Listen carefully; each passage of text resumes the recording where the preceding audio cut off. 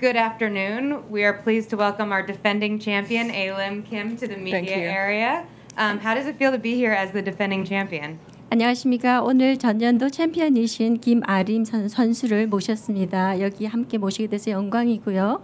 전년도 챔피언으로서 오늘 이 자리에 서신 기분이 어떠신가요? 매우 영광스럽게 생각을 하고 있습니다. 여기서 디펜딩 챔피언의 대우가 정말 저는 처음 받아보는 거기도 하지만 이렇게 모두 다 친절하게 그리고 디펜딩에 대한 대우를 너무 잘해주셔서 너무 감사했습니다. It is my honor to be a defending champion in here, and they treated me so well. And this is my first experience to be treated as a defending champion, and everyone was so nice to me, and everyone took care of me so well so far. How has your life changed since winning the US Open?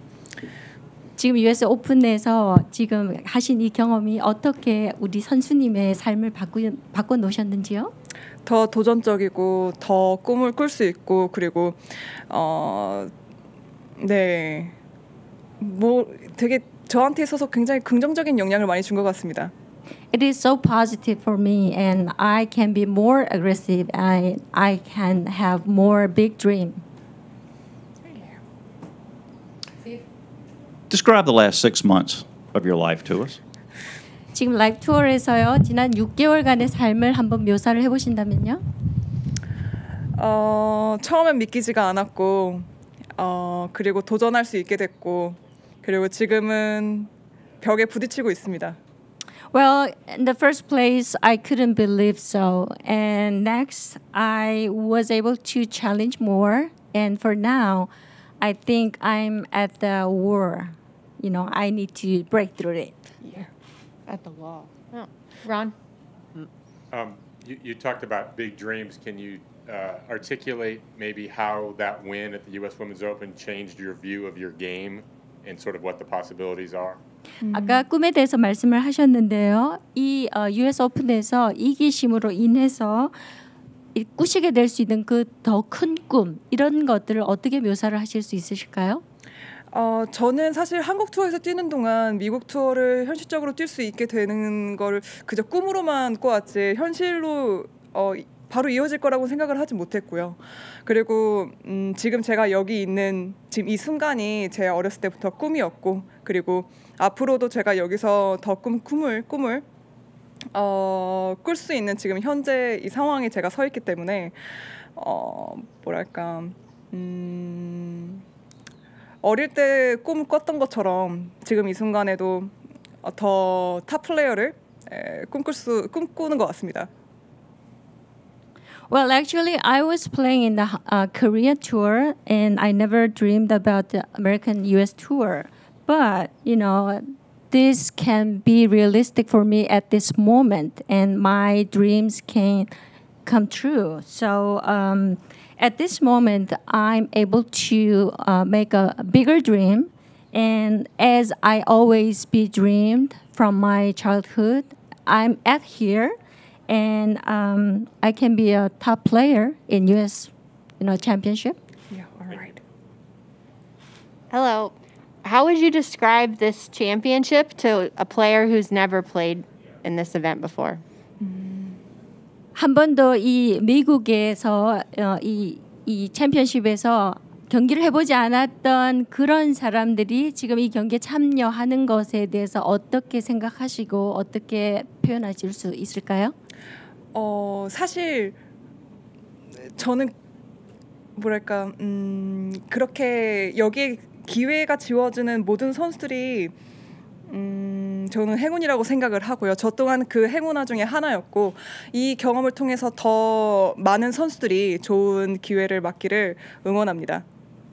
Well, I actually want to support all of the players who participated in this the leagues and tournament. And in fact, I was lucky to have chance to participate in this tournament. And then not only for myself, but also all the players can have that, that lucky chance for their lives. Still, so many fans know so little about you. If you could tell a fan something that they don't know about yourself, what would it be?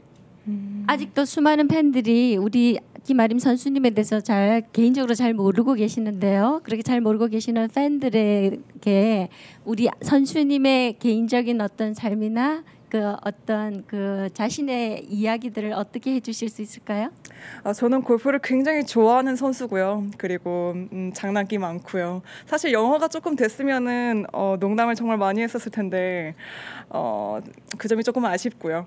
그리고 사실 여기 와서 제일 놀랬던 건 많은 분들이 모르심에도 불구하고 US 챔피언에 대한 예우를 너무나도 잘 해주셔서 너무 감사했고, 그리고 여기 뛰는 모든 선수들이 너무 나이스하고 같이 뛰는 걸 영광스럽게 저는 생각을 들 정도로 너무 마인드가 멋있었습니다. 그래서 앞으로도 저도 그런 선수가 될 수 있도록, 그리고 여러분들께 그렇게 다가갈 수 있도록 최선을 다하겠습니다. Well, actually, I love golf, and I'm a big, huge fan of golf play, and I'm so mischievous. Little girl. So if my English is well enough, I can be a joke around to everybody. But I cannot yet. So I think this is my limits for now. And to my surprise, so many people even didn't know personally. However, they treated me so well. And they treated me as a defending champion. So I was so touched, and everybody is so nice, and they were so awesome actually. So I want to be that awesome player in my personal life as well, and I can be that awesome player in the future. When There- you sorry. Well, I'm sorry. All of our Korean friends tell us that you're actually quite funny. Do you consider yourself to be a comedian? 사실 모든 한국 분들이 저를 아는 한국 분들이 굉장히 우리 김아림 선수님이 재밌다고 그러시거든요.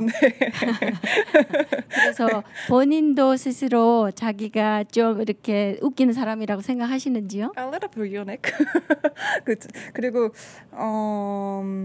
그러니까 한국에서는 독특하다는 얘기를 되게 많이 들었고, 유니크하고 재밌고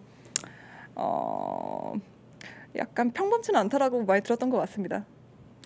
Well, actually, they told me that I'm unique and I'm funny, and so far I was told that I'm not ordinary. When you see that trophy, what does it make you feel? 지금 저 트로피를 보시면 어떤 기분이 드시는지요? 친근해요. So familiar with that. I just have one more. So few players have won this championship in their first try. How do you think you were able to do it? 지금 그 처음에 챔피언십을 도전을 하셔가지고 바로 챔피언이 되셨는데요. 어떻게 그렇게 되셨다고 생각하시는지요? 정말 솔직하게 운이 많이 따랐다고 생각합니다. Well, frankly, let me be honest with you. I think I was lucky. All right. Oh, thank you, A Lim. Good luck this week. 감사합니다. 감사합니다. Thank you. 행운을 드립니다.